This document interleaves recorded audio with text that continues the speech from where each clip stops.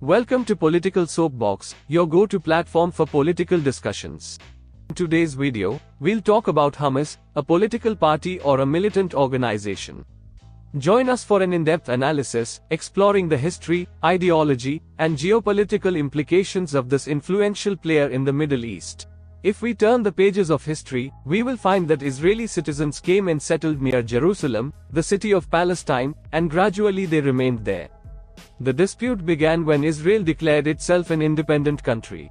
After 1947, the UN intervened in this matter and divided Palestine into a Jewish and an Arab state, but the dispute remains because the holy places of both countries are in the same place.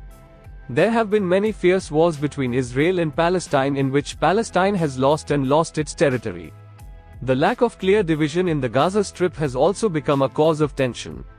Gaza Strip is the stronghold of many terrorist organizations to which Muslim countries secretly provide weapons and money.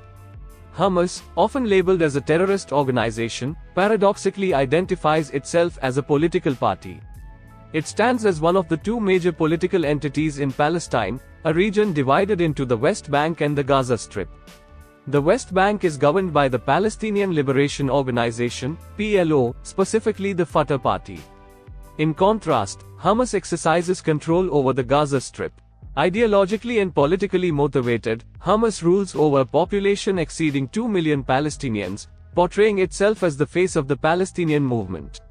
Established in 1967 by Sheikh Ahmed Yassin, a Palestinian scholar and cleric, in the aftermath of the Six-Day War, HAMAS emerged as a response to Israeli occupation. The year 1987 marked the First Intifada, a series of protests and attacks, during which HAMAS published its charter, advocating for the destruction of Israel and the establishment of an Islamic society in historic Palestine. Over the years, HAMAS has engaged in various forms of attacks, including suicide bombings, rocket attacks, and small arms assaults, often targeting civilians. Initially designated a terrorist group by the international community, HAMAS has attempted to transform into a political entity, maintaining a military wing to carry out attacks against Israel. HAMAS employs a top-down governance structure, consisting of the Political Bureau, the Shura Council, and the HAMAS government. The Political Bureau, a 15-member body operating in exile, leads the organization, with the Shura Council responsible for electing its members and overseeing welfare programs. The HAMAS government implements policies dictated by the Shura Council, although its authority is often viewed as puppet-like. The face of HAMAS is represented by Ismail Haniyeh, the designated chairman, operating from Qatar's capital, Doha. Qatar and Turkey are notable supporters of HAMAS, providing financial aid and hosting its leaders. Iran, however, stands as the primary supporter, supplying funds, weapons, and military training.